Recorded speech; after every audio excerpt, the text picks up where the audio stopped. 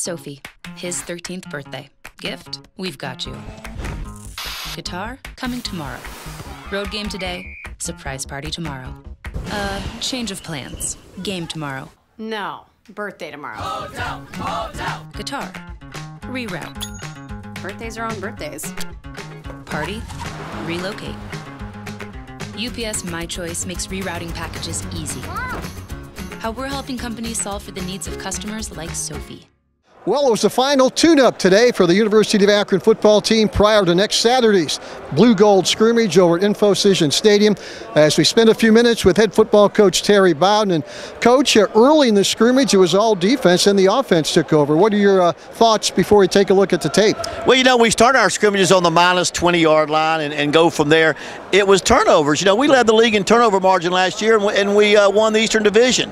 We had 3 turnovers that went for scores. Yeah. Now, those are things that we may be trying something new, and our quarterbacks are stepping outside of something they would normally do. But those kind of mistakes we have to eliminate. Turnovers for score. I think it's a good teaching moment because it was at a Saturday scrimmage in the spring that we teach that. But if you do that, you're very likely not even going to catch up, because in the second half of the scrimmage, when we played on the plus side of the 50, the offense scored every single time, not one field goal. And so I'm not happy that the defense didn't stop them there, but the turnovers early made it definitely a defensive scrimmage. Then the offense again finished strong on the positive side of the 50, which gave them something to build on too.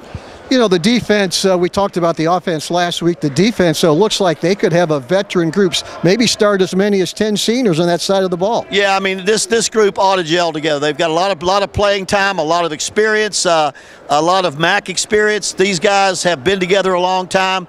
I've got high expectations for this group. Again, as they continue to develop, it's going to take not just hard work and dedication, but there's a little chemistry involved, because there's so much chemistry involved with defense of 11 people depending on each other. We've got to see as much of that as we can, because the potential is really high for this defense. Let's talk about a couple of local kids. Justin Sampson from St. Vincent St. Mary, DeAndre Brimage from East. These 2 guys may not start, but they're definitely going to play a lot of football.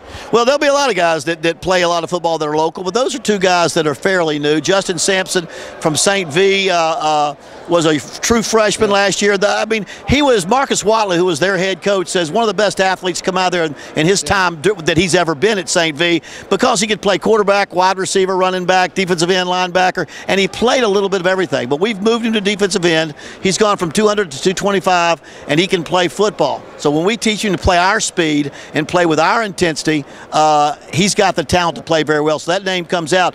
DeAndre Brimage from East Akron, he's just a 290-pound guy that plays hard every snap. We got some good people in front of him that've been around for a little bit, but he's a young one that we're really excited about. Looks like you have great depth at the linebacker too, maybe too deep out there. Well, we do what I like is that we've got 3 starters that have played a lot. You know, counting DeMarcus Lloyd, who was redshirted last year as a senior, has coming back.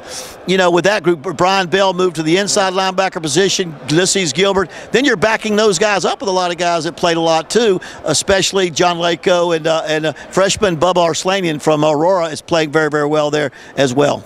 Of course, next Saturday is the blue-gold scrimmage, final chance to take a look at next year's football team. What do you want to see next Saturday? There's still a lot of jobs open, or things pretty well set? Well, you know what? A Saturday scrimmage is a little bit, as far as we just want to go out there and have a great fan day where it's good weather, get the fans out there, try to play an exciting football game.